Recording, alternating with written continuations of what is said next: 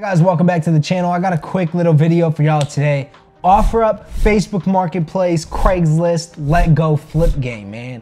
It's so easy to make a little bit of extra bread on the side. I'm gonna show you guys a few things that you can flip, but also it's funny because new people always ask what are the best products to flip, and I always tell them, so whatever you know the most about. Like there's people, I went to eBay Open 2 years ago, this one dude was flipping bikes. Like you would buy bikes, fix them up, and then flip them for more.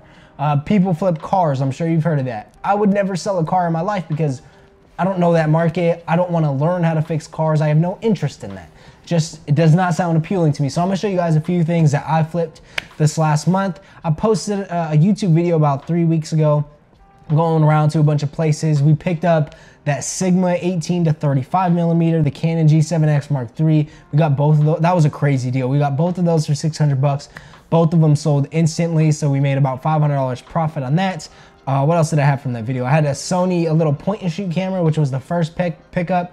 Believe we paid 100 or 150 bucks for that. Sold for $250 on Amazon. We had a Sony a7 III that I picked up. I don't think that was in the video, but I picked this one up for 1,000 bucks. Posted it back onto OfferUp for $1,300, and that sold locally, so $300 profit there. We had this was a crazy deal. And see, things like this is not necessarily what I would consider like a very good, like hot, super selling product. But the margins on this were great enough that I was like, okay, well, it's definitely worth it. I spent $350 on 3 of these.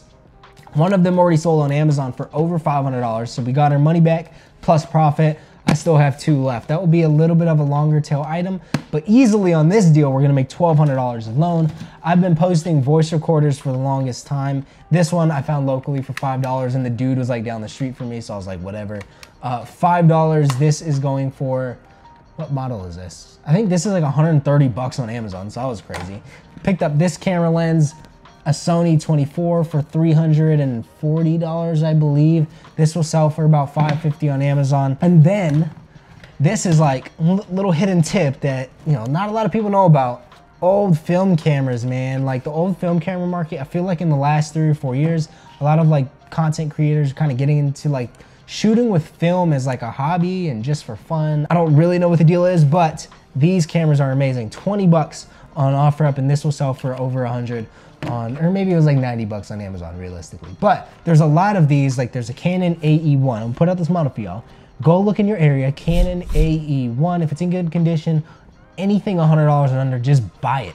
Just buy it, take my word for it. It'll sell for 200 on Amazon. So those are some of the things that I sold last month. I feel like I had a few others, especially from that video, but a ton of just different, you know, camera gear is just what I sell because it's what I know the most about. I've been doing it for like, I've been really focused on camera gear for like the last 3 years. And so over that time, I just learned the market more and more. Before that, keep in mind, the first like 2 years I was reselling, did not sell any camera equipment. I didn't want to put that much money towards something if I didn't know how to test it, right? And that's one of the reasons I like doing it. Now, if you still have no idea what to look for, how I found this was just searching generic terms. So if you use like new in box or never opened or sealed or brand new in box, combinations of that would be in the listing description where the seller, like I'm pretty sure, like I would never look up a Logitech security camera, right?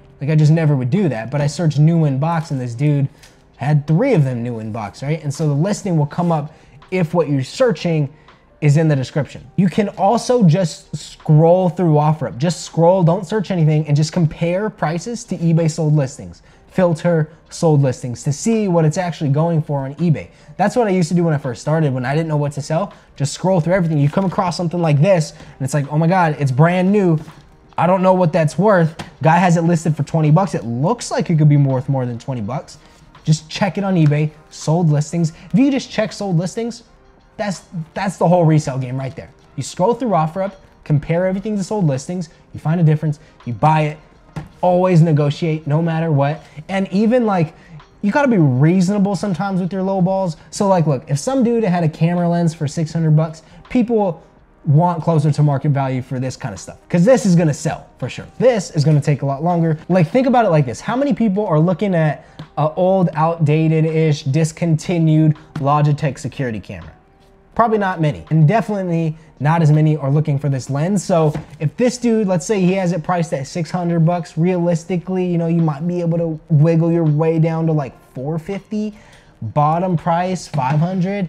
If somebody has something posted like this, typically they have a little bit more room to work with. His asking price was 600 for 3 of these, offered him 350, and he accepted it without counter offering. So I probably would have went up to 400. Camera gear, it's like some dude sent me this post. He's seen this $1,100 lens and he offered the dude $250. Realistically speaking, you got to be reasonable with your lowball offers, especially with camera equipment. Usually with camera equipment, the best deals are the ones that are listed a little bit low asking price.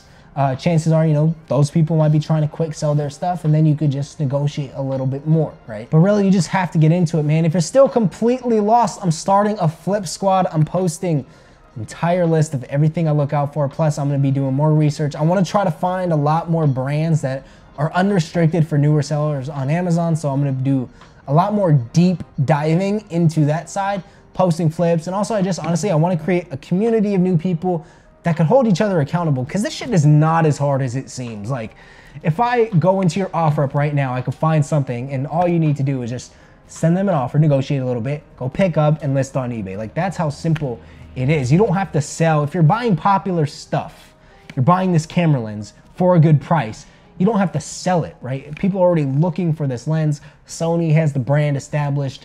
You gotta post it, just make it available for sale, and people will come to you. So, hopefully this video was helpful for beginners, just something a little bit quick.